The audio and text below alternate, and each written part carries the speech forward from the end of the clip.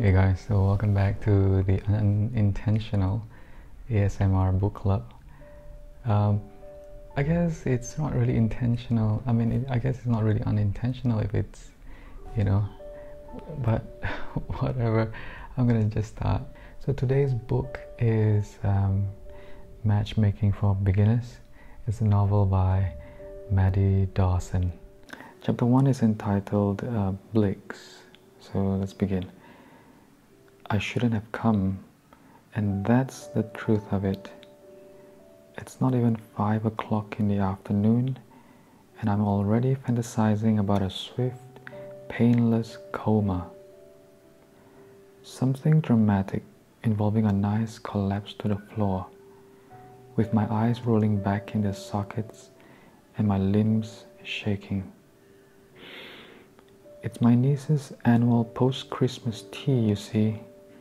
When people who are barely crawling out from underneath weeks of holiday shopping, parties, and hangovers find themselves required by Wendy's Spinnaker to don their red sweaters and pleated slacks one more time and go stand for hours in her living room so they can admire her expensive Christmas decorations and her refurbished mansion, and drink a ridiculous red cocktail that a high school student in a waitress uniform delivers on a tray.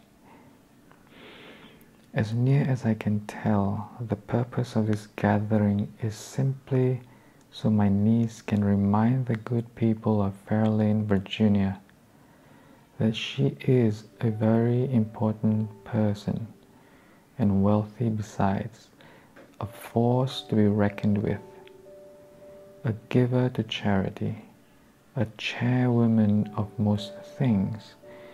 I can't keep track of it all, to tell you the truth.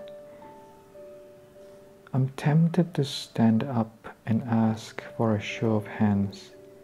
How many of y'all have souls that have withered in just the last few hours? How many would like to join me in a conga line right out the front door? I know I'd have some takers. My niece would also have me murdered in my bed.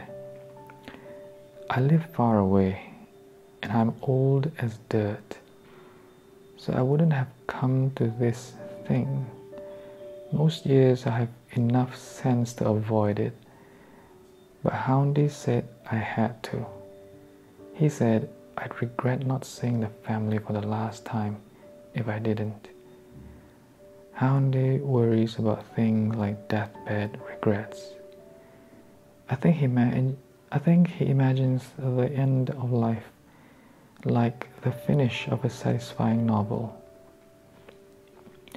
Something that should be wrapped up with a nice bow, all of their sins forgiven. Like that would ever happen. I'll go, I said to him finally. But I'm not telling them I'm sick. They'll know when they look at you, he said. And then of course they didn't. Worse, this year would be the time when my grandnephew Noah has just gotten himself engaged. And so the party has stretched on into infinity because we're all waiting for him and his fiancée to arrive from California so she can be shown the high society she is marrying into.